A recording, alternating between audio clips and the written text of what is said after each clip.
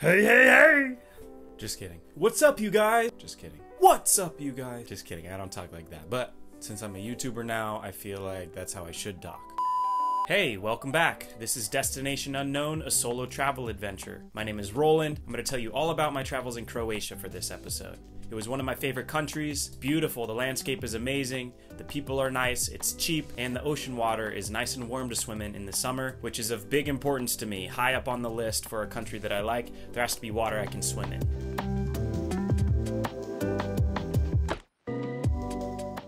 Last episode I was in Hungary with my friend Toby. We said our goodbyes, and I had one more night in Hungary. I happened to meet Sky and Hope, two amazing girls that I went and had dinner, went out and had drinks with. We saw a punk concert, and we talked for hours. They were both very smart and perceptive to the world, my kind of people.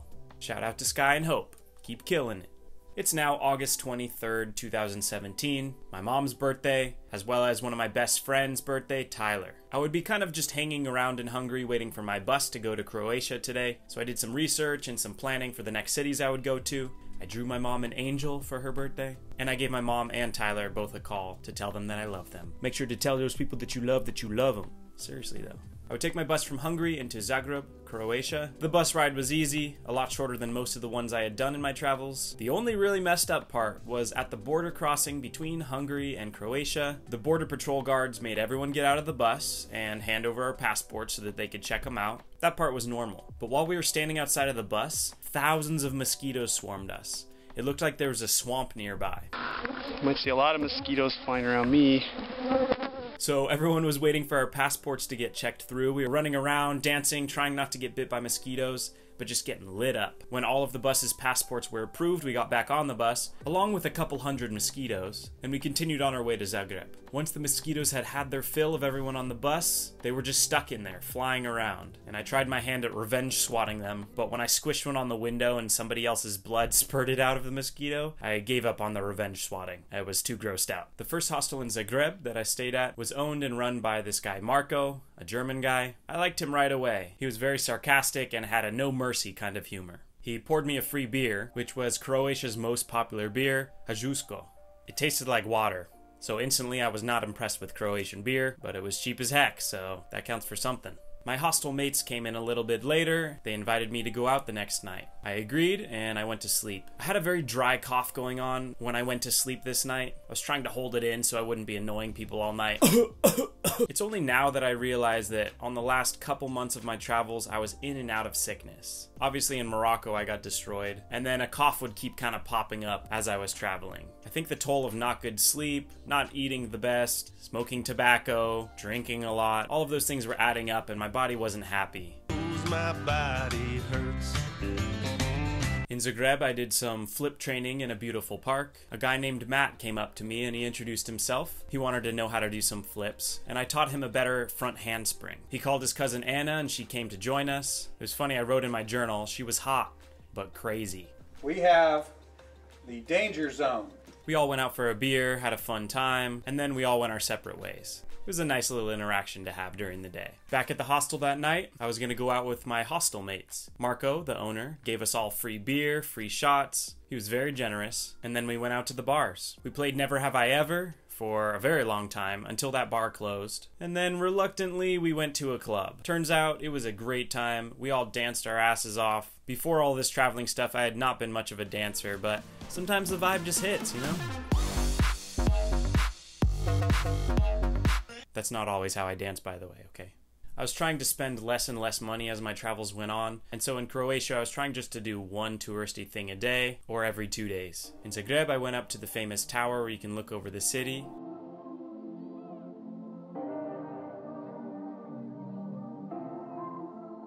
That was beautiful. I actually spent a lot of time up there, looking over everything and getting my money's worth.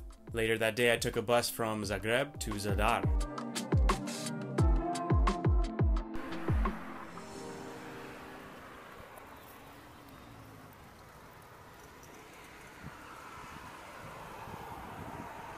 Once I checked into my hostel there, I started drinking some red wine and just walking around the city. At some point I realized I had to poo really badly, and there were no bathrooms anywhere nearby. I knew I wouldn't be able to make it back to the hostel in time. So I got naked and I went into the ocean and I did my business. The next day I'd be walking by that same spot and realize that the place where I had gone in was a public beach. So hopefully my poop wasn't anywhere near anybody. I felt really bad about that. I'm sorry, okay? I'm sorry, Wilson! Wilson, I'm sorry! The old town in Zadar was really cool. You walk through the city wall to get into this enclosed area, and there's very close buildings and people walking around partying. A lot of energy there. This night, again, I had a dry cough. Probably should have not been drinking alcohol to allow my body to heal itself, but I wasn't making that healthy choice. So again, I had a dry cough that night. The Croatian summer was hot, and this was near the end of August. Something that I liked about the cafes there was when you ordered espresso, they would bring you a glass of water as well. I was drinking espresso throughout my travels, but just a simple glass of water with the espresso makes everything so much better. Gotta stay hydrated. Like, if there's one thing that made me feel good throughout my travels was staying hydrated. So drink some freaking water, man. So explain something to me here.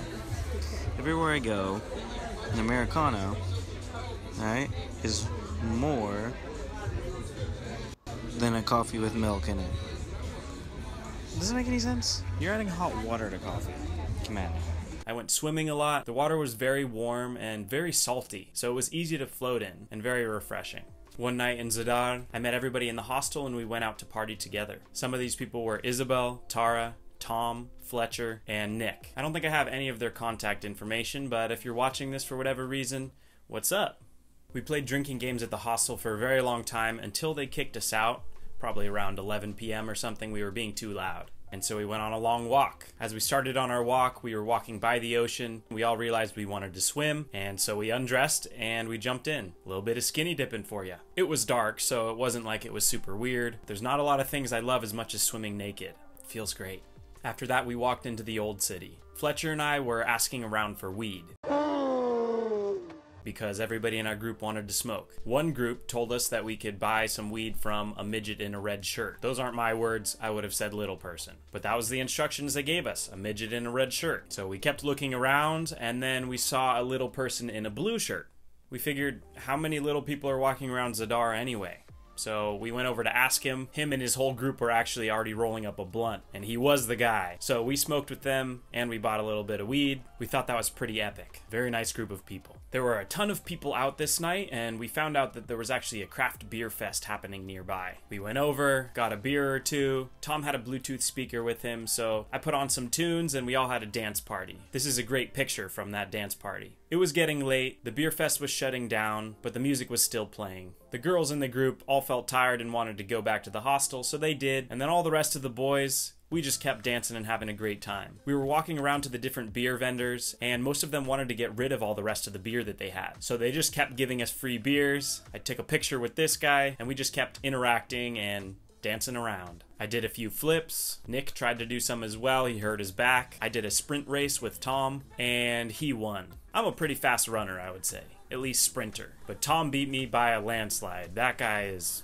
You're fast, man. After this party night, we all woke up pretty late, and we just went to the beach together to hang around, tan a little bit, and swim some more. I went out with some of the hostel people to the high dive nearby. There's a couple different platforms you can jump off of into the warm Croatian water. I conquered my fear of the 10-meter jump, which normally I don't think of myself as a person who's afraid of heights, but when you're way up high on the 10-meter jump, it seems insane. Everyone was having a fun time with each other, so they all decided to stay another night in Zadar. But for myself, I wanted to continue my momentum of seeing Croatia, and so I bought a bus ticket and went to Šibenik. I don't have a whole lot of pictures from this time in my travels. I put them on a hard drive when I got back from the travels, and it crashed at some point and I lost a few photos, which really sucks. But I like Šibenik. It was a smaller town, ocean, beautiful sunsets.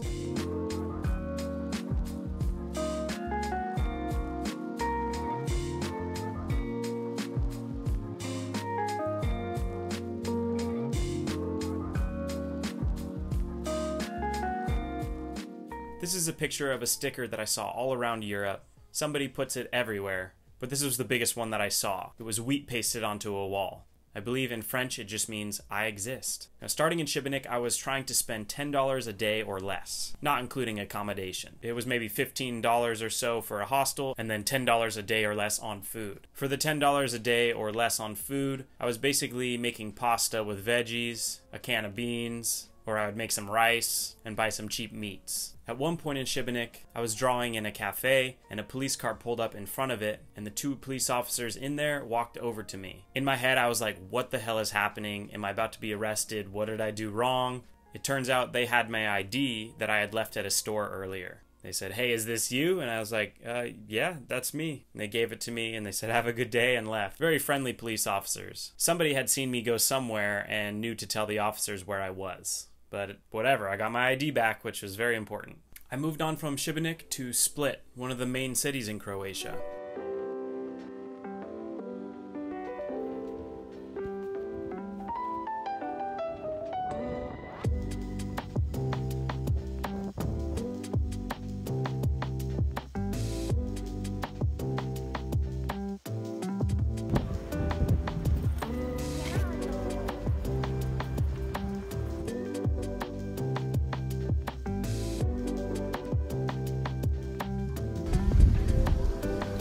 Guts.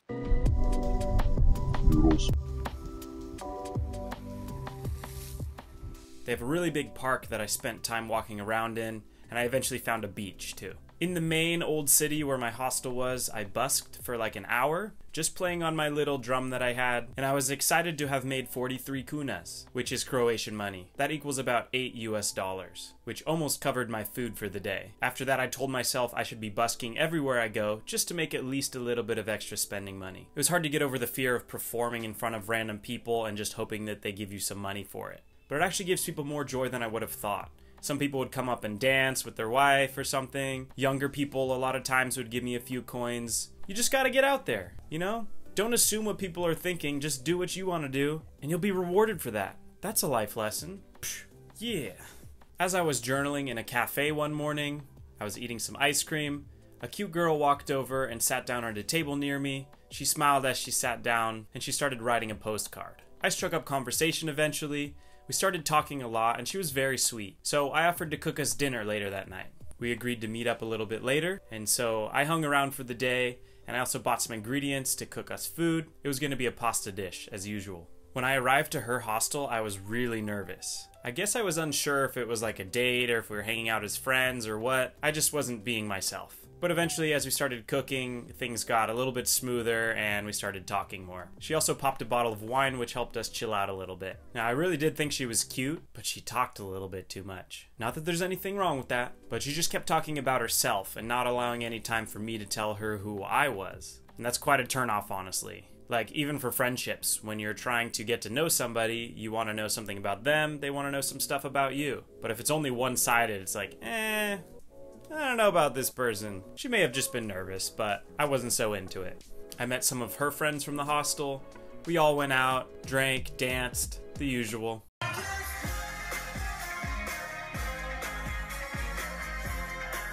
But I was trying to save money, so I only bought one shot of tequila, and that was my night. I wrote that it was nice to go to sleep sober. You get way better sleep that way. Who would have thought? The same people I had went out and danced with the night before invited me out again, but they were going to go on a pub crawl for 20 euro, and I didn't want to get involved with that because I was trying to save money. So I spent the night alone, journaling, thinking about things, and drawing. I was working on my drawing skills quite a bit while I was in Croatia. This funky character I made in Split, and then I drew some of these other fun ones as I was traveling to other cities.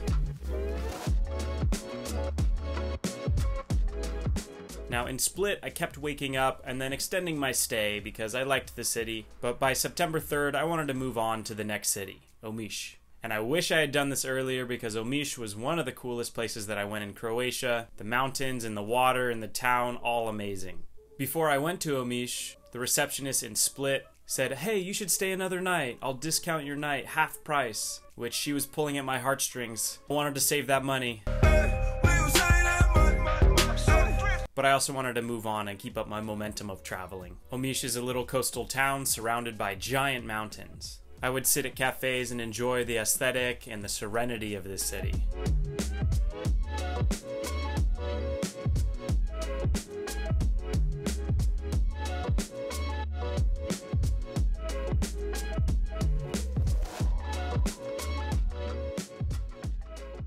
My hostel was actually built against the mountain, meaning the back wall of the building was just the mountain, as you can see here. There are quite a few buildings built like this, and a very cool idea, but it seems a little sketchy for landslides and mountains moving and earthquakes. Pretty though. Pretty idea. Good idea, I guess. My first full day in Omiš, I took a hiking trail up to a castle. What a view. What a place. I stayed up here a long time looking over the city. I did a little bit more hiking around the castle as well. You can see all of Omiš from up there.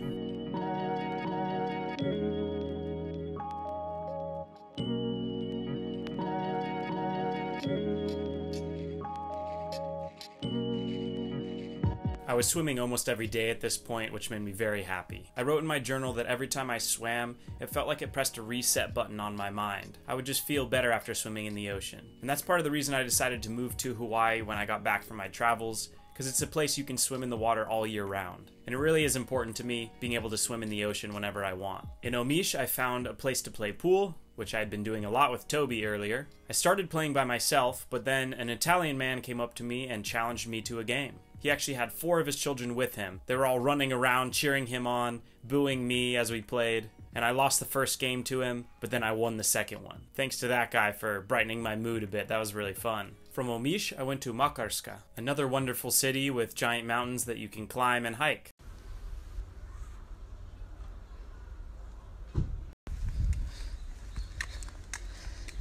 Okay. My first full day in Makarska, I took this really big hike up the mountain. Unfortunately, I was really tired from past days of training parkour and taking hikes, so I didn't make it all the way up, but still, the view was incredible.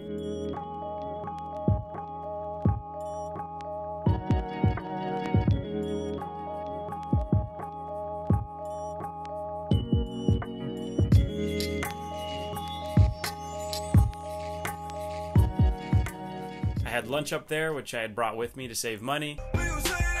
A banana, an apple, salami, and a whole box of cookies. Health. I hiked for about 2 hours. I made it to about 2,300 feet, and then I saw a sign that said the rest of the hike was about an hour and a half to get to the top of the mountain. I knew my legs couldn't handle that, so I just hiked my way back down.